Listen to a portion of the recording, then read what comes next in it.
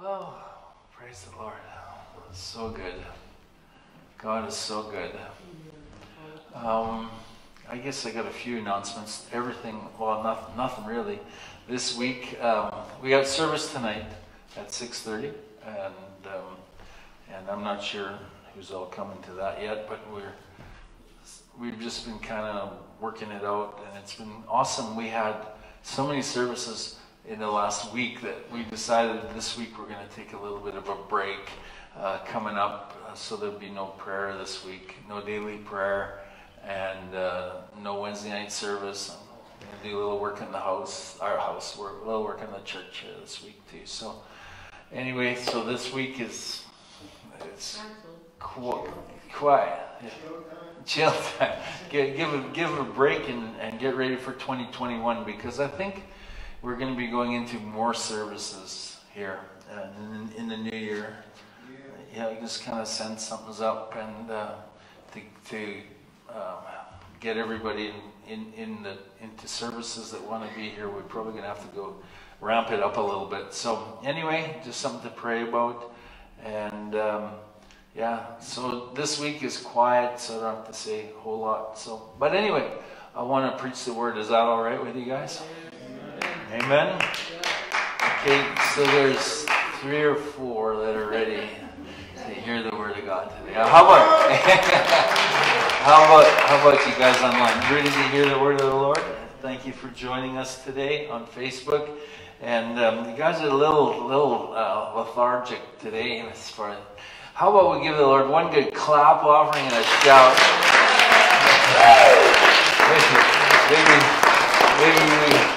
Maybe we can wake ourselves up, but anyway, it's just such a different season, different year, different Christmas, different everything. But there's one thing that hasn't changed, and that's the Lord. Amen? Yeah. Jesus hasn't changed through any of this. It hasn't scared him, it hasn't shook him up, it hasn't surprised him, and he's about ready to unleash a counterattack against this plague, and I'm excited, and I can't wait to see what that all involves, but it's going to take all hands on board. So I want to talk today, give an after Christmas message, I guess. Like last week, I preached 3 Christmas messages, Monday, Tuesday, Wednesday, and a little bit on Sunday. So we had 5 services in 4 days, and I've never done that before. To be honest, Christmas to me has always been a hard time to preach. I do not know why. It's just a mental block or some kind of weirdness in my mind. But this year we broke through. By the third night of Christmas services, I finally broke through, and we had a good time in the presence of the Lord. So today I want to talk about worshiping the Majestic One. And this is an after service type message. Is there kind of a ringing going on? It's kind of a ringing, dinging. But anyway, I want to go into an after Christmas type message. So let's pray. Let's pray together if you're here for the first time. And I'd like you to repeat this prayer after me. If you're online for the first time, ever watching, I want you to pray. And those that you've watched many times, I want you to pray. So let's pray together. Dear Lord Jesus, speak to my heart and change my life.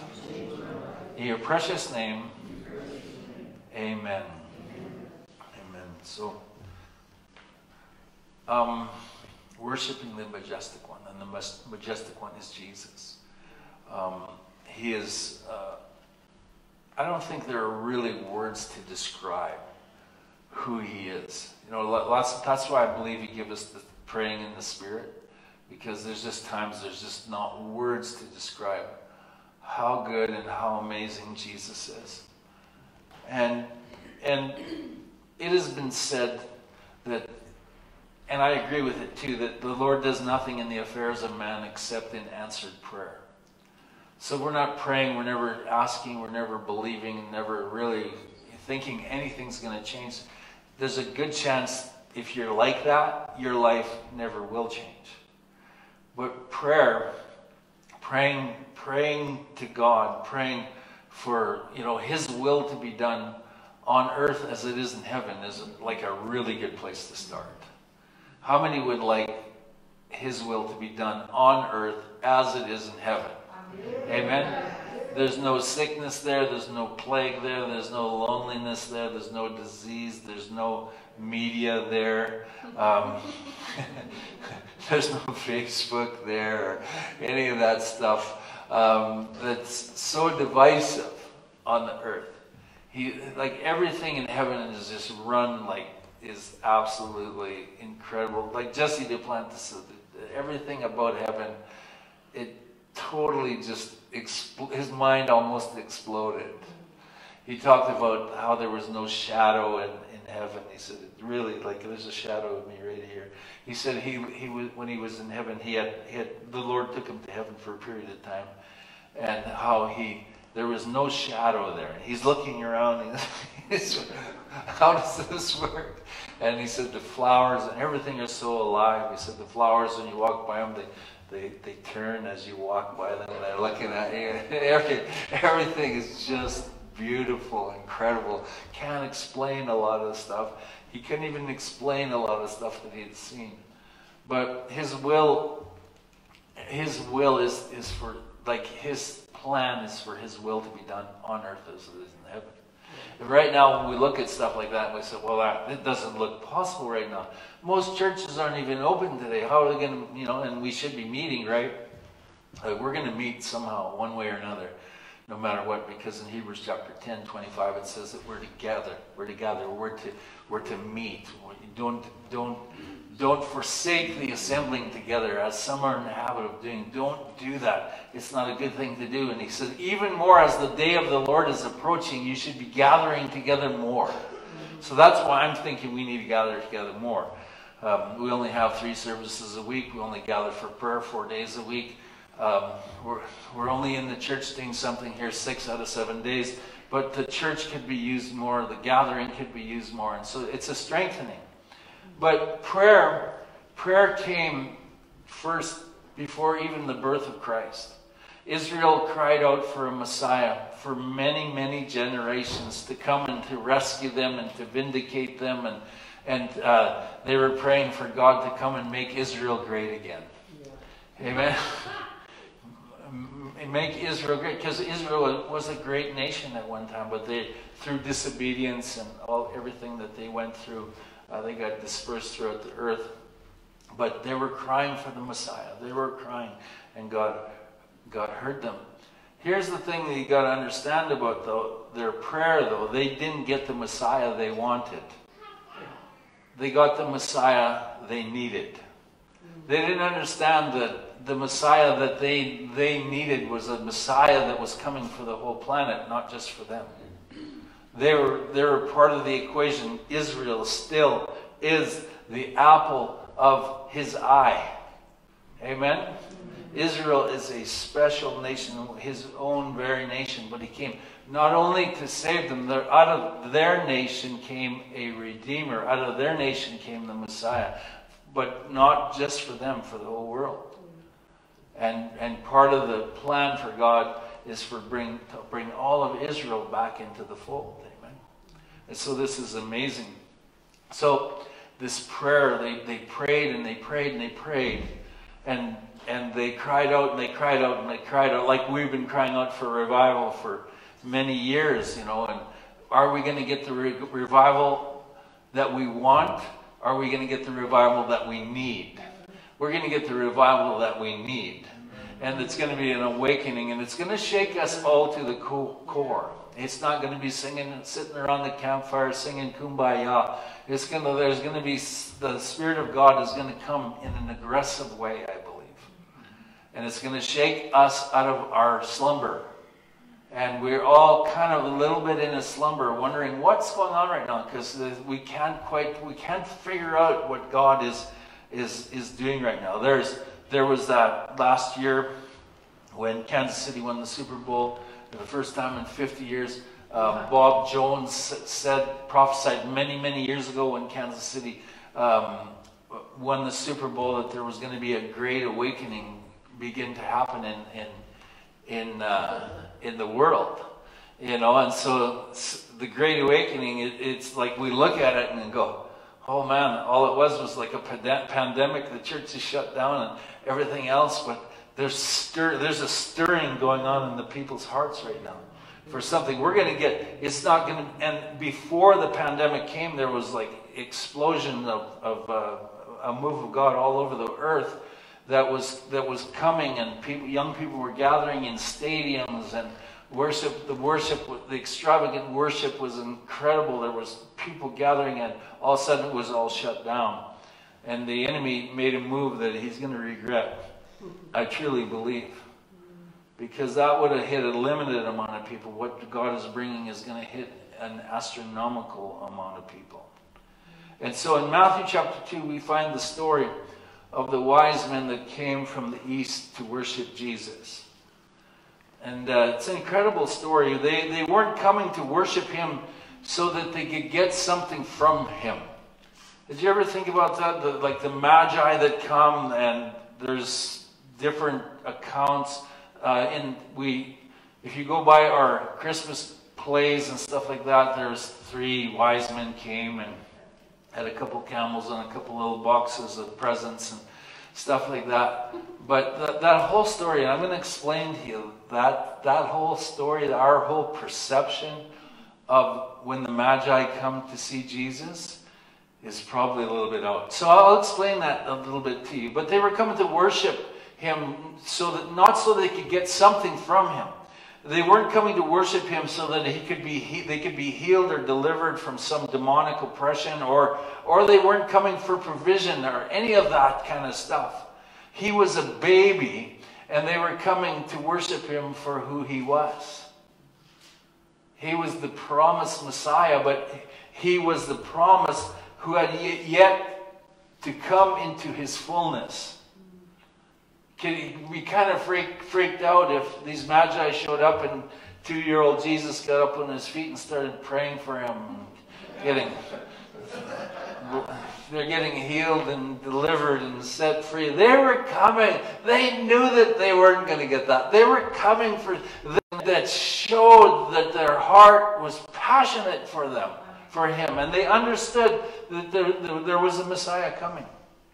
And so this is a form of pure worship. Worshiping God and not expecting anything from him in return. Wow. That's maybe where our heart needs to get to.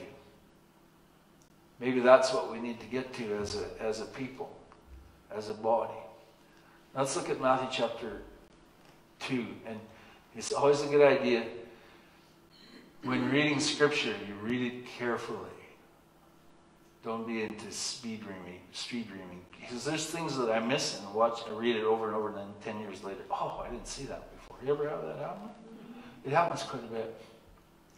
It says, verse 1, it says, "Now after Jesus was born in Bethlehem of Judea in the days of Herod the king, behold, wise men from the east came to Jerusalem, saying, 'Where is he who has been born King of the Jews? For we have seen his star in the east and have come to worship him.' When Herod heard this, he was troubled, and all Jerusalem with him." Key statement right there. They were troubled. They were troubled. Like, what is this all about? And this is probably 2 years. It's 2 years after the birth of Jesus. And when he gathered all the chief priests and the scribes and all the people, he inquired of them where the Christ was to be born. So they said to him, "In Bethlehem of Judea. For thus it was written by the prophet, 'But you, Bethlehem, in the land of Judah, are not the least among the rulers of Judah. For out of you shall come a ruler who will shepherd my people Israel.' And when Herod, when he had secretly called the wise men, determined from them what time the star appeared. And he sent them to Bethlehem and said, 'Go and search carefully for the young child. And when you have found him, bring back word to me that I may come and worship him also.' And when they heard the king, they departed, and behold, the star which they had seen in the east went before them, till it came and stood over where the young child was. And when they saw the star, they rejoiced with exceedingly great joy. Verse 11. When they came into the house, they saw the young child with Mary, and his mother fell down and worshipped him. And when they opened their treasures, they presented gifts to him, gold, frankincense, and myrrh.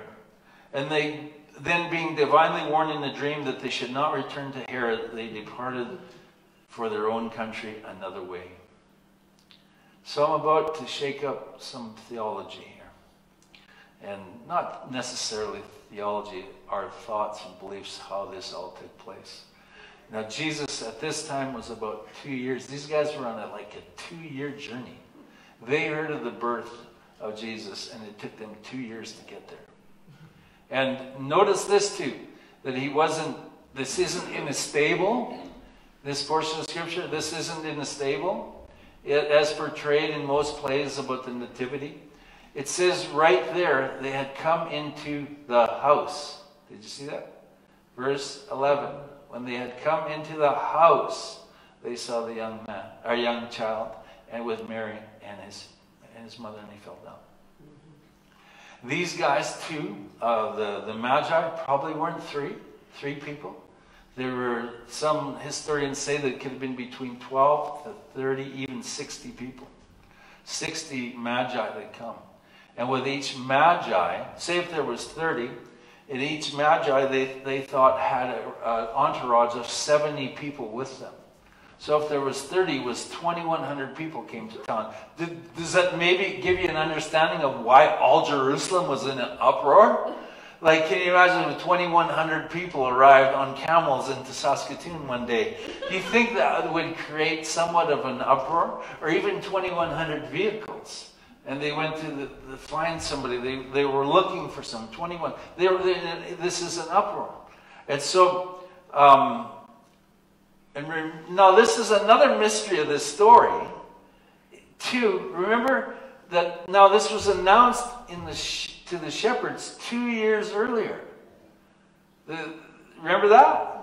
The angels come and they told everybody. The angels come and announce the birth of Jesus in Bethlehem, a town of about 300 people. They told every single person they saw about what the angels told Jesus. And by this time, nobody in all of Jerusalem, and Jerusalem is 6 miles away from Bethlehem, nobody knew anything about a baby Messiah. They forgot. Nobody knew. They couldn't give directions. They couldn't do anything. They couldn't figure out where could this child, and these guys, you think after the shepherds announced this to everybody in Bethlehem and everybody they've seen, but everybody all of a sudden forgot. It's kind of like revival. That happens sometimes when revival hits a community. Everybody's madly in love with Jesus, and then 5, 6 years later, it's all forgotten. The revival in Wales, one of the greatest moves of God ever in the history of the earth, where 100,000 people were swept into the kingdom in 6 months. 5 years after that revival, there was no sign of revival in the whole land. Zero.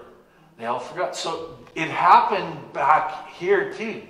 It happened. So remember Luke chapter 2, verse 16, 18? It says, they came with haste and found Mary and Joseph and the babe lying in a manger. And when they had seen him, they made widely known the saying which was told them concerning the child.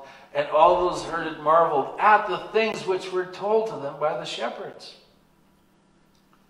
So why would Herod and all of Jerusalem be troubled? It almost appears like this amazing news was forgotten about, or died down, or was hidden from Herod till this time in history for whatever reason.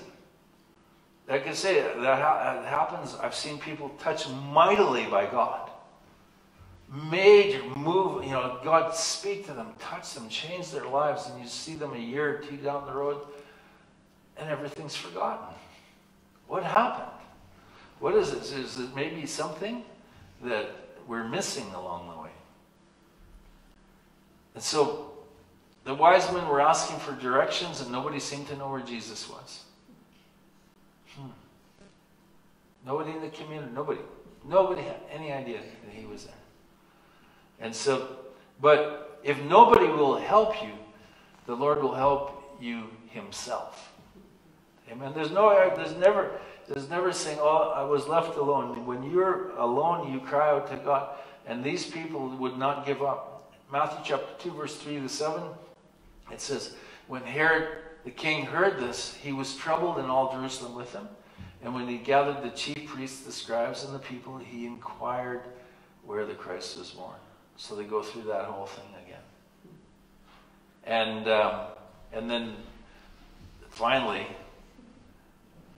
the wise men caught on. There was a stream given. The Magi were caught and said, no, don't go that. Don't go back there. He's not a good one. So on one hand, you had a group of men who wanted to lavishly worship the King of the Jews. And on the other hand, you had a king who wanted to violently kill the King of the Jews. There's kind of this thing that goes on. You usually either love Jesus or hate him, or you're indifferent. There's three different things that can happen. And so this is what Matthew chapter 2 verse 10 says, when they saw the star, they rejoiced with exceedingly great joy. These magi were like, they wanted to come and worship the king. No strings attached. They're going to worship him, give lavish gifts, and on the road they were. And exceedingly, it says exceedingly great joy. Exceedingly means two basic meanings for this word: excessively and violently. They rejoiced against all the powers of darkness. Great joy is, I said this on last week, that great joy is making a scene because you're happier than you deserve. Amen. When you see a person who's excessive in church sometimes, excessive in joy, excessive in worship, we sometimes think, oh, that's just fake, he's just showing off, or she's just showing off, or that kind of stuff like that. That people do think it. I mean, I remember when I first got saved, I used to think it. Like, what's wrong with these people? You know, to be honest with you. But they had something that I knew nothing about. And so, this excessiveness is not fake or made up. And we sometimes get irritated. Unless it's a sporting event, of course. It's okay to worship our favorite athletes with excessive worship, excessive jubilation, and there's all right. I've been one of those crazy people too in my past, but there's nothing wrong with being excessive towards the Lord. It's something that should be, as a matter of fact, it should be it should be a part of our DNA, and we're Canadian and we're working our way out of that silliness, you know. Some of you are fortunate enough not to have been born in Canada, and it's excessive for you from different cultures is really acceptable. In Canada, it's not. Like, unless, again, it's a sporting event. I remember in the Winter Olympics, Canadians are known as like very quiet, right? But in the last time the Winter Olympics were in Canada, that all went out the tubes, or down the tubes, just gone, because they were so loud at curling games that they had to stop the game and stop the people from cheering in Canada. So that's breaking off. If we can become that way in sports, we can become that way in church. Amen? And so Matthew 2:11 again, it says, when they had come into the house, they saw the young child with Mary, his mother, and fell down and worshipped him. And when they had opened their treasures, they presented gifts to him of gold, frankincense, and myrrh. So these guys, they didn't travel to 2 years and just bring some gold dust, you know. And that's why some say there were so many people with them. The entourage with them was like an army to protect them from bandits on the road, as they were traveling, because it was worse back then than it is now as far as security out in the country. There was no safety whatsoever. And so they brought these gifts, and you can imagine what these gifts were like.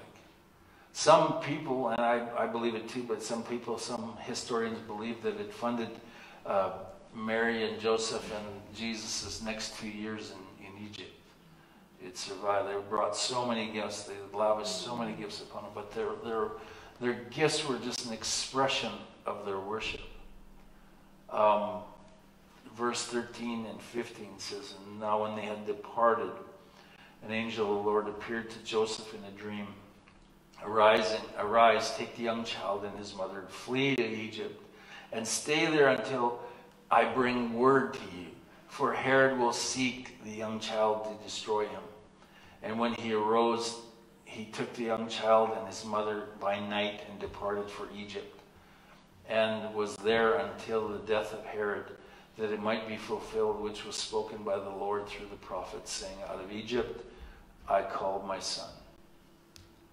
So extravagant worship will protect the move of God. That moment, that extravagant worship came, and it was brought before Jesus, and it set up a protective, a security force around Jesus. It protected the move of God. It protected him. And extravagant worship will protect your relationship with God too. If you are a worshiper, a true worshiper, the chances of backsliding become very slim. Very slim, because you're in the worship, really worship. When we're worshiping as a people and when we're worshiping as an individual, the Bible says that he inhabits the praises of his people. He inhabits the worship of his people. He enthrones, he sets his throne up on that worship. And so that worship that they brought that day to that house, it set something up so that they could move on and get to the next realm and move on and protect from that wicked King Herod. Herod was wicked. He went out and he killed an unbelievable amount of babies 2 years and under, because they were trying to figure out who these babies. He didn't want to take any chance. He wanted all these male babies dead. He was a butcher. He was an evil man. All he wanted was power, and he could care less about anything else. That Messiah that was in that town in those days, it's unexplainable how you could even want to become like that. Power hungry. Do you ever see power hungry people? They'll do anything they can to get power, no matter what. Lie, cheat, manipulate, steal, do whatever they have to do. But extravagant worship will protect the move of God. Bill Johnson says that it's tragic when people worship God with closed hands. And no man can ever make history. No matter what, no man can make history without sacrifice. And that sacrifice that we bring worship. Worship is a form, for us, thank God, it's a sacrifice. Thank God we don't have to bring animals anymore. Hebrews chapter 11 verse 6 says, "But without faith it's impossible to please him. For he who comes to God must believe that he is, and he is a rewarder of those who diligently seek him." Using words or phrases that are only used to magnify God. Get to that place where we become a people who magnify God. We become a people who are known as people who love God, worship him. We're in the process of becoming that people. I know some people, they won't worship God unless they have their proper guitar. Like I know Justin has a guitar over, there's a guitar over there and there's a guitar here, but he always will use this one because that's the one that he feels brings the best sound to God. It costs something to, that guitar. It wasn't free. And it wasn't cheap. So it's like worshiping extravagantly should cost you something. Amen? when people arise, when a people arise that are excessive worshipers, the enemy will use all resources to put an end to it. David, King David, was an excessive worshiper. Excessive. He set up in the tabernacle. He set up worship 24 hours a day, 7 days a week, 365 days of the year for over 30 years. Some say 32 years. Worship. Could it be that's why he never lost a war? When he was at the helm, their victory was common because he was an excessive worshiper. Excessive worshippers enter into a realm where the Lord is enthroned. In that realm, there is fullness of joy. This is where God is enthroned. There's a fullness of joy. It's excessive. It's incredible. It's amazing. Impossibility does not exist in that realm of excessive worship. God will show you things when you're worshiping that you don't even think are possible to be accomplished. But impossibility doesn't exist in that realm.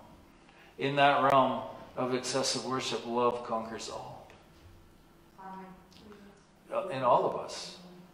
And that's a process. That's why it's so important to be worshiping the Lord as much as possible. All the time. In that realm of excessive worship, there's no pain or sorrow. It's a funny thing, like, that is, I've experienced that so much in services. Like for most part, I never feel any kind of pain, any kind of distraction, anything in services. And then when I go out a couple hours later, I start to feel stuff again. What could that be? Maybe my attitude of the heart is proper in here, and as soon as I walk out that door, maybe my attitude of my heart isn't quite so proper. Anybody relate to that? In that realm, no sorrow, no pain. The enemy is powerless in that realm of excessive worship. When we come and worship the Majestic One, and we come into a place, there's no room for him to get in there if our hearts are set on worship. I remember one Sunday night we worshiped for over 3 hours straight, never preached, nothing. And it was just, we got to a place where we looked at each other, we actually loved one another no matter what we all have quirks and quarks about us that are a little unique, we're all, let's put it this way, we're all a little strange. At times, we are. There's no question about it. You know, I know you hang out with me long enough, you will find out that I am one strange cookie. It's just the way God built. But in a sense, that can create division. Because if you don't agree with me on one thing or another, I just, whatever. It creates friction within the body of Christ. But when we get into that atmosphere of worship, where we're worshiping God, nobody's looking at each other no more like that. And you can't just sit there and worship for 3 hours and by yourself in the flesh. It's just not going to work. Everybody gets tired. Everybody wants to go home after 15 minutes. I remember when I first got saved, going to church in an hour was torture at times. You know why it was torture? Because I had no idea about worship. I had no idea why people were lifting their hands. I had no idea why people were singing these songs. To me, it just didn't make any sense. Why are they singing? What's this all about? This is really meaningless. What's with that lifting their hands? We question people lifting their hands in church services, but we don't question people lifting their hands in a rock concert. Guess what? We lifted our hands, and believers lifted their hands long before the world did. You read it in the Psalms. There was no rock and roll when King David was around. Did you know that? There was no rock and roll. Rock and roll never come to the 50s when Elvis came along.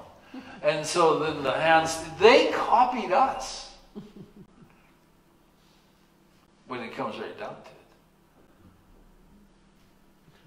But you get into that atmosphere of worship. I remember going to Pensacola for the first time when we went to revival. First time we ever experienced revival.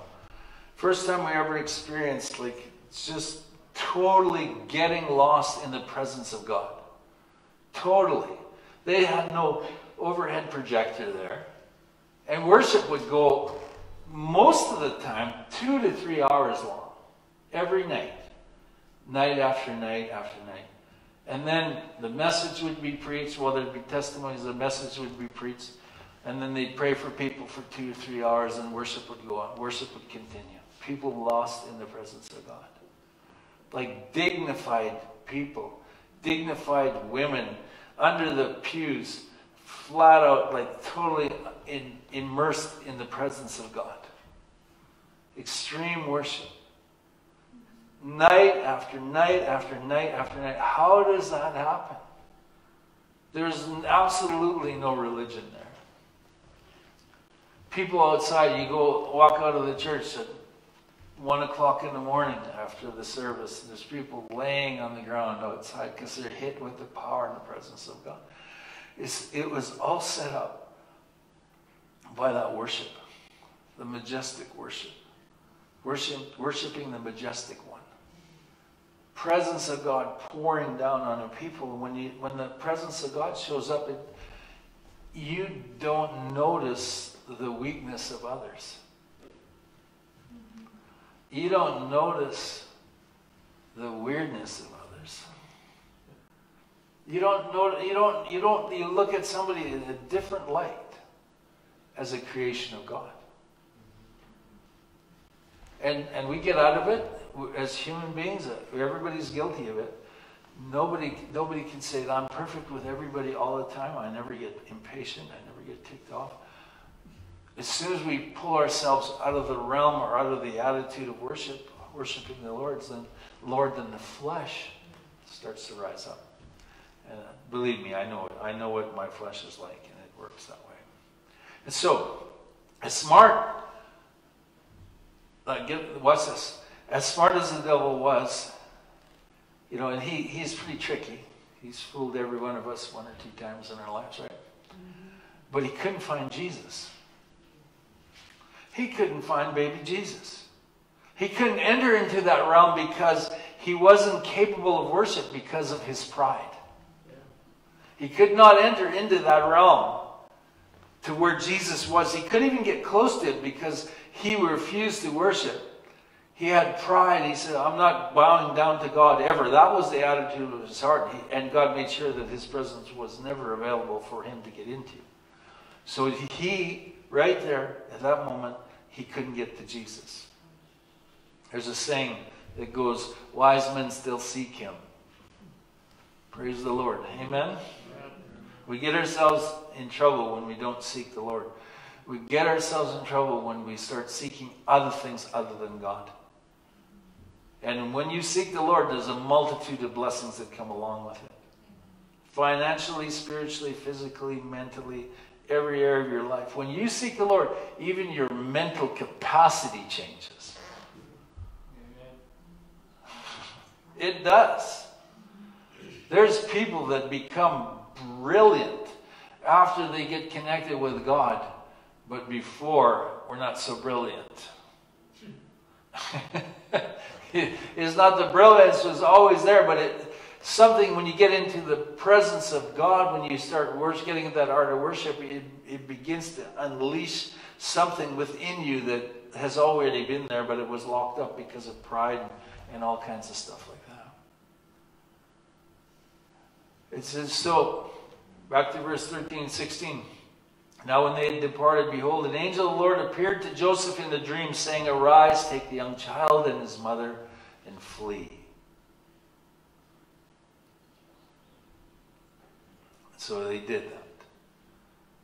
And they departed to Egypt. And Herod, what did he do? Verse 16 says, when Herod, when he saw he was deceived by the wise men, was exceedingly angry. And he went crazy with anger. That's what it meant. It meant he went crazy with anger. And he said, send forth and put death put to death all male children who were in Bethlehem and in all of its districts from 2 and older, or 2 years and under, according to the time which he had determined from the wise men. The wise men used this as an opportunity to bring pure worship to the king. And this pure worship was protected also. It all financed the work of the Lord for the next 2 years. King Herod used it to bring destruction to a whole lot of innocent babies because he refused to acknowledge the true king had arrived. His action is reserved for judgment, and it's not good. To refuse to worship the King of Kings opens the atmosphere to be overrun with demonic activity that leads to destruction. I'm going to read that one more time. To refuse to worship the King of Kings opens the atmosphere to be overrun with demonic activity that leads to destruction. Worshiping the Lord with excessive worship restores honor to his great name. It opens up the door for the King of Majesty to come in and to invade and to change the atmosphere of entire communities. And actually therein lies the opportunity to change nations. Excessive worship handcuffs the enemy and neutralizes demonic activity.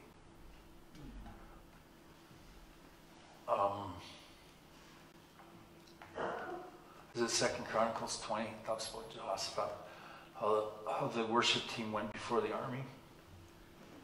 They worshiped, it was excessive worship.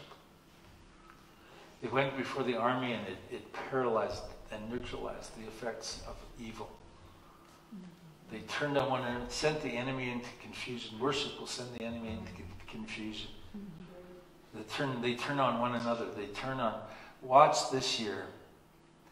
The enemies of God start turning on one another. Watch it. You can watch that on the news, but don't watch anything else. Just kidding. You do what you want to do. People say, "Oh, he's got a cult. He's telling people not to what to do." What you want? Well, watch that. It's going to be interesting. It's going to be an interesting time because the move of God is about to intensify upon the planet, and I want to be a part of it. Justin and Elisha, come down. Come on down. Bless the Lord. So here we are. It's an amazing story, you know, when we look at it from the perspective of not the Sunday school play, of really what happened when it's 2 years later. Everybody forgot Jesus was born from the time he was born till 2 years later. Everybody. It's quite fascinating. But the Magi, they knew about it. And they traveled for 2 years. How would you like that? That tells you that they had a heart that was... There's nobody in history that could compare to that up until that time. I don't think. Traveled for 2 full years. How about we just got up and just left and just started traveling till we found a move of God somewhere? Like, really, we don't have to do that because it's here. God is here. But in those days, there was no Messiah to turn to. It was days of evil. Those days were wicked. And they say at the time that Jesus was on earth was the worst, one of the most evil times in history of the world. We think that everything's got to be together on the world before God can move. No, God can move. He wants a remnant of people that will believe in him. A remnant of people who want him. A remnant of people who want them in their lives. And it can change the whole world, the whole society. It can change. God always works through a remnant of people. Always. He doesn't need the majority. He doesn't need the what do you call it? He doesn't need the permission from political parties to move. He doesn't. He doesn't need the laws to be right in order for him to move. People say, "Oh, we gotta obey the government and all that." We do up to a point. Let me ask you this: in China, do you think the church needs to obey the laws of the government? Because it's totally illegal to meet there. Totally against God. They're totally against God. Totally, they're violent enemies towards God, and they butcher people. They kill Christians. They put them in jail. They put them in gulags. We have a prime minister in Canada said that he admires the Chinese dictatorship. Does he admire the fact that they put innocent people in jails and butcher them? And it's not only Christians; it's Muslims and any religion. They go to prison camps there. I can't admire something like that. It's not possible for me to admire something like that. I admire the Christians, though, in China, because nothing stops them. I always hear there's 100 million people there in the church in China. I've heard from people that have been there that it's more like 200 million. And they can't be stopped. Excessive worship. They praise the Lord. They pray for their government and stuff, that they would come to know Jesus and all that kind of stuff. Their hearts are different than everybody else.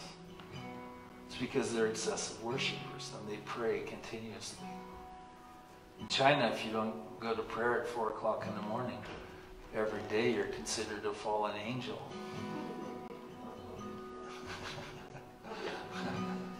Why do they pray like that? Because they have to. They have to have their hearts to stay right. Because if you got a government oppressing you, you can lose that ability for your heart to stay right. They have to worship every day. They have to be in the Word of God every day, because they can become angry, bitter, and totally evil people just the same as anybody else can become. But they're into excessive worship. They're into worshiping the Majestic One because they love Him, and they don't worship Him so that they don't worship Him so that they can miss the tribulation. Wonder if you ask the church in China, do you think you have to live through the tribulation? They go, absolutely. We've been living in it ever since the last 70 years or whatever, however long the communists came.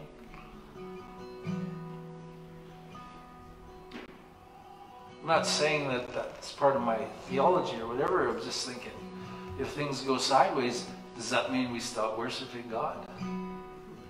If somebody gets mad at us, do we stop worshiping God? Or do we worship Him all the more? When things get rough, things get tough, should we stay home from church because we might get arrested?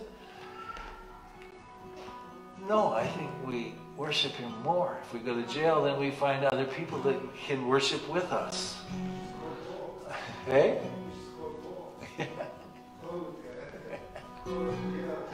Yeah, like Paul, yeah, absolutely. I love that. That's a great example. Paul and Silas, they're in the inner cell. And the inner cells were probably the grossest, because there's cells on top of them and stuff dripped down on urine and feces and stuff dripped down on them, and they're whipped and they're beaten. They've been beaten with rods and whips, so they're opened. And they're laying and they're in shackles and stocks on their feet. And what do? But get up and start worshiping God. They worship. They start singing, "This is the day that the Lord has made. We will rejoice and be glad in it." And it impressed God so much in the midst of their trial, in the midst of their tribulation, that God started tapping His feet. Started an earthquake happened, and all the chains and all the shackles fell off, all the prisoners all around. What about if our excessive worship, if we become a worship people of excessive worship, that the chains and shackles of drug addicts on the streets or wherever. It's not only on the streets, but it's in every house. There's drug addicts. There's in every type of people. There's people who are struggling with no matter rich or poor. I was listening to Mike Lindell the other day, the founder of My Pillow. In 2009, he was a crack cocaine addict. Highly functioning addict. You know, we think of just addicts on the streets. This is a highly functioning addict. He's on the streets. He's not on the streets. He's living in nice houses. He's around rich people, and he's a highly functioning coke addict. And he was so heavy into drugs, he stayed up for 14 days doing his work. And he stayed 14 days, 14 nights, and his drug dealers told him, he says, listen, we're not giving you any more drugs. We're cutting you off because you're going to be dead pretty soon. And here's what his drug dealers, listen to this. This is crazy. We think people have to be all right.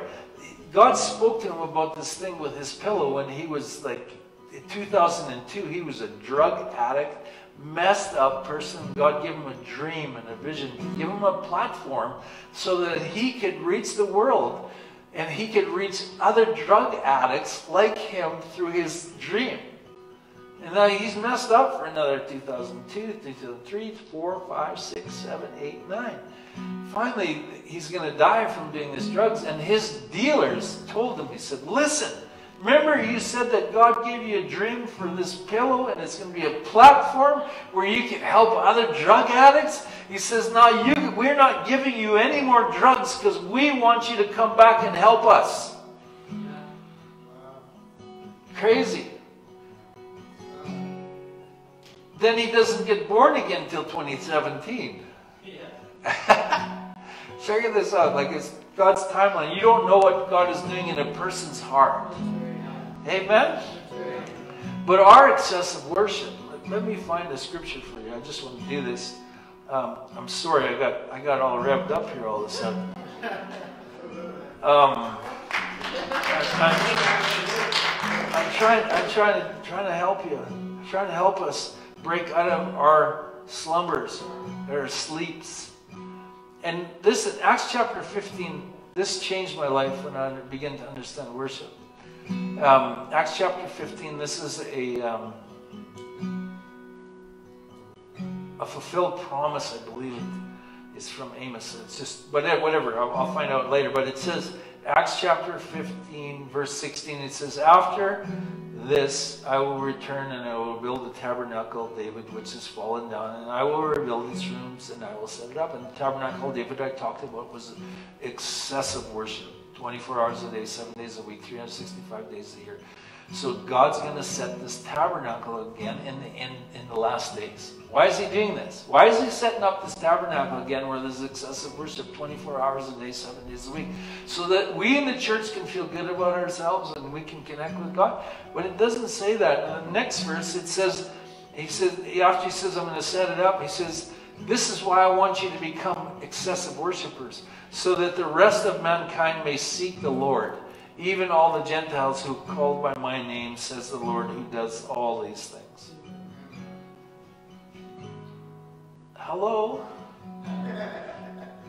So that the rest of mankind may seek the Lord.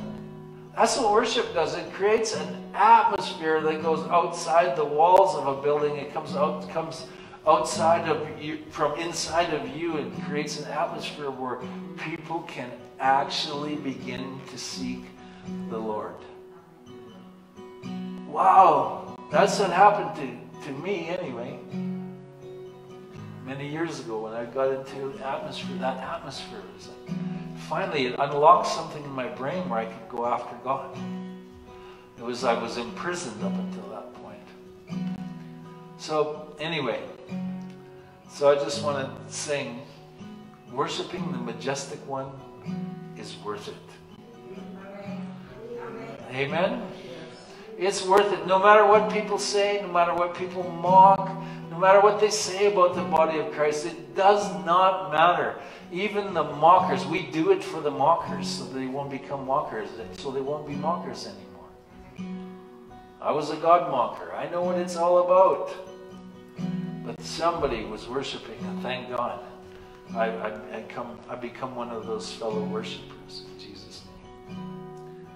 So I don't know if you learned anything today or about this after Christmas story. Something changed. Something changed. And something's changing in our lives and in our hearts right now. Let's worship the Lord. Just for one song for now. And I'm going to release you. If you're watching on Facebook, I just pray the Lord will bless you beyond anything you've ever experienced before in your life in 2021. I pray you don't give up. Some of you, I feel like you're hanging on just by a thread. Don't give up. Press into the things of God. Say, nobody's going to rob me of my inheritance of being a child of God in Jesus' name.